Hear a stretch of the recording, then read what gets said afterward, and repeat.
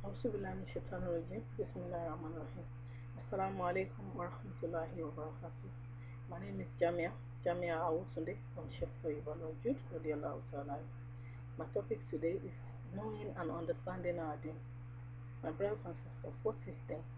Deen is a DEEN-L-ISLAM. My brothers and sisters, a lot of us we Muslims, my brothers and sisters, and Muslim by name and Muslim from background and all that. My brothers and sisters, at first we need to understand the deen. We need to understand God at first, because the DEEN-L-ISLAM is the only religion that is accepted by Allah subhanahu wa ta'ala. We have to know this first, then know what God wants us to do, what God wants from us, and why we are the best. My brothers and sisters, we are the best because we enjoy good and we forbid bad. My brothers and sisters, and we enjoy good and we forbid bad, and we love Allah subhanahu wa ta'ala, we worship Allah subhanahu wa ta'ala, we look up to God. My brothers and sisters, all this is the first step of it. Then the next step is doing things the way we should.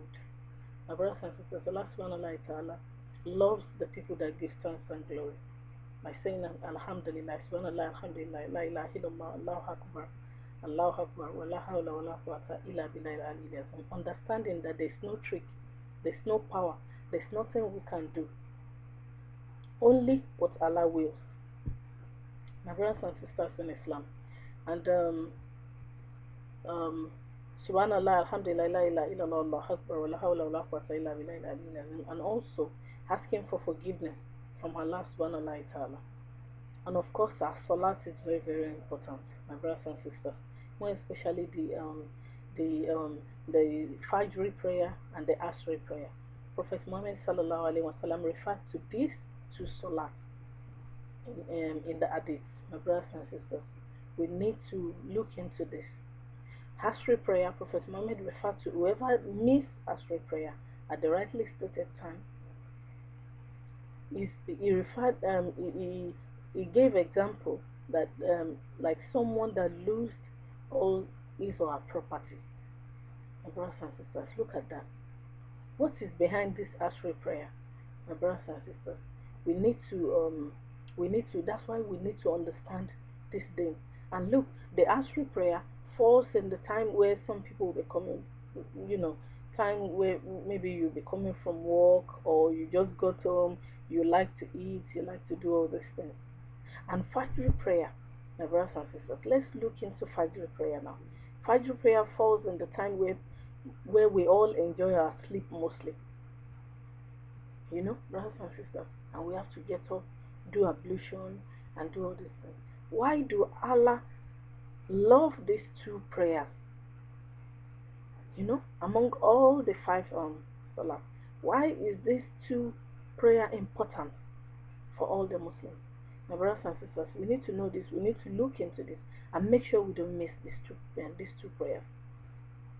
Then the next the next thing is definition of our religion itself.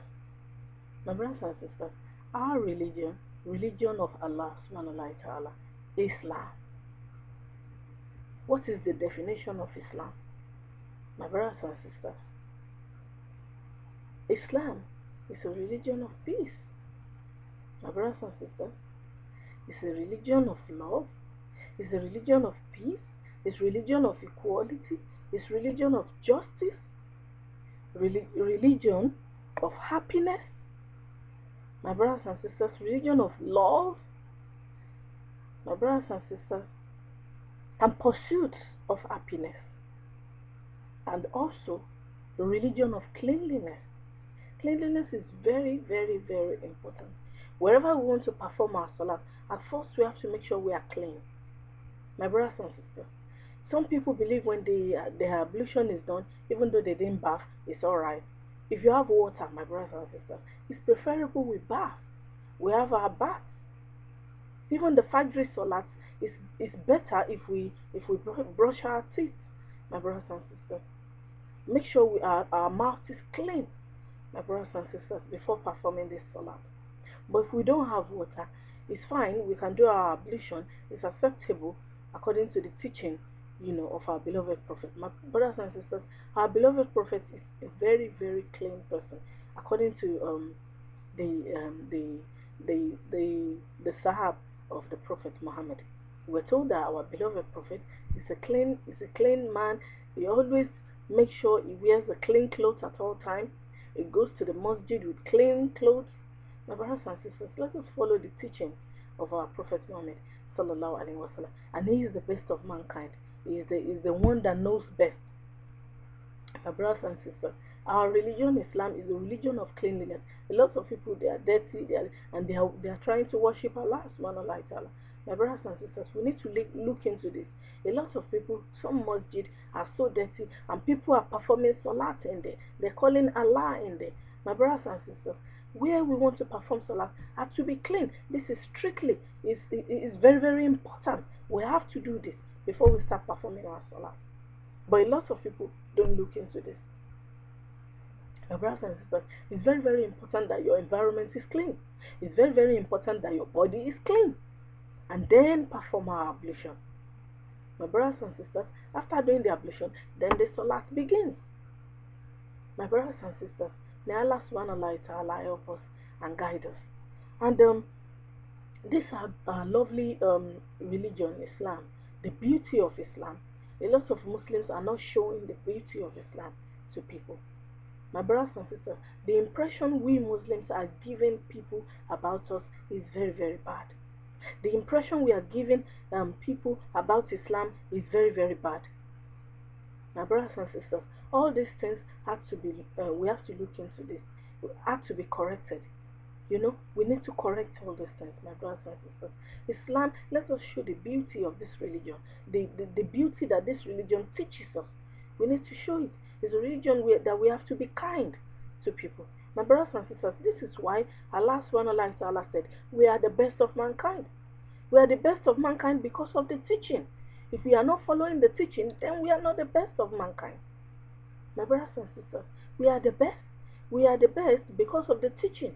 If we follow the teaching of Islam, showing love, showing kindness to others, wishing for others what we wish for ourselves, doing things properly, this is when we are doing what we are supposed to do. Then we are the best of mankind.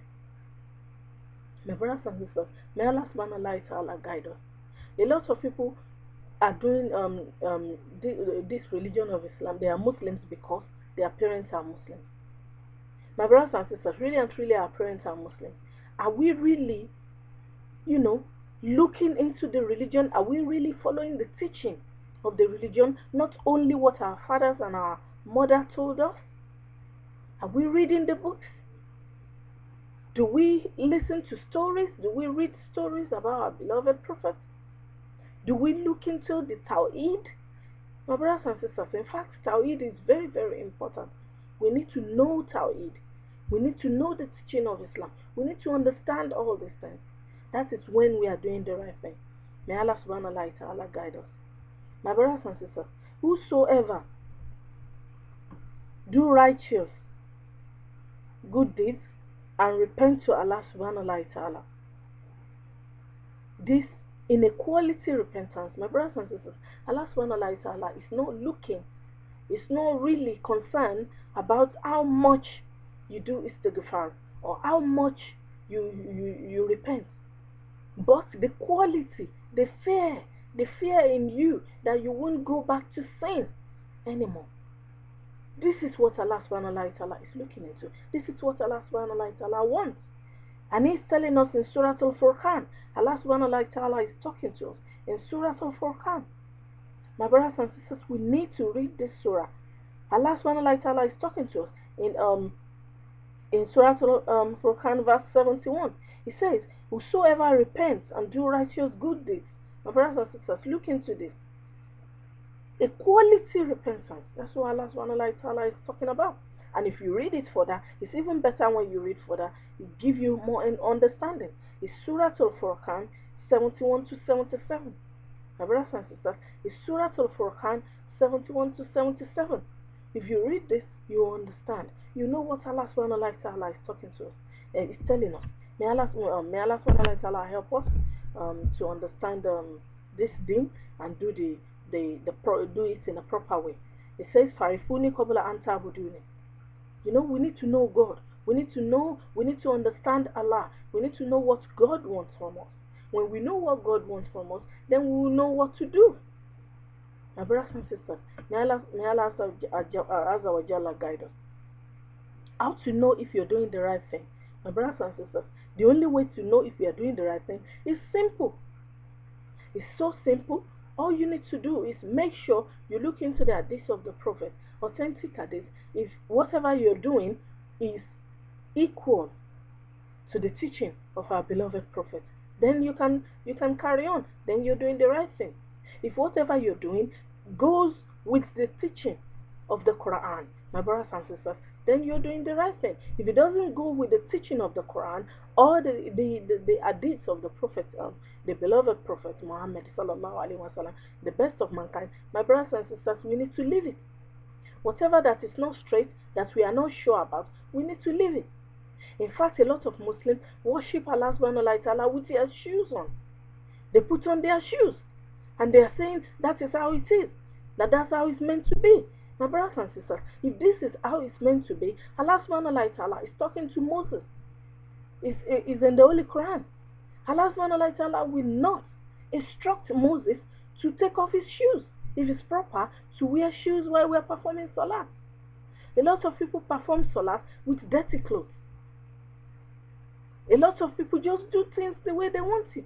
My brothers and sisters, let us do things properly so that Allah Azza wa Jalla can accept our dua, can accept our prayer, can accept our salat, and make us one of the people of the right, one of the people of Jannah. May Allah subhanahu wa ta'ala guide us. How do we know the guidance of Allah?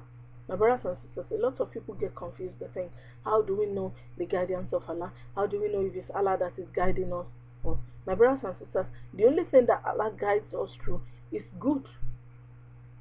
If what you are doing is not good, it doesn't go with the teaching of Quran and hadith of Prophet Muhammad, Sunnah of Prophet Muhammad, my brothers and sisters, we should leave it. This is shaitan. Shaitan goes in different ways in deceiving people. My brothers and sisters, may Allah save us from shaitan. May Allah subhanahu wa ta'ala protect us from shaitan. A'udhu billahi minash shaitanir rajim. That's why it's very, very important for us to keep saying it. A'udhu billahi minash shaitanir rajim. And Allah talked to us in Surah Al-Yasin. My brothers and sisters, in Surah Al-Yasin, Allah spoke to us about shaitan, on how shaitan does these things. My brothers and sisters, may Allah Azza wa Jalla protect us and guide us in the right and righteous way. And my brothers and sisters, the proper way to do salat, is in Tawheed, is in the teaching of Prophet Muhammad sallallahu alaihi wasallam.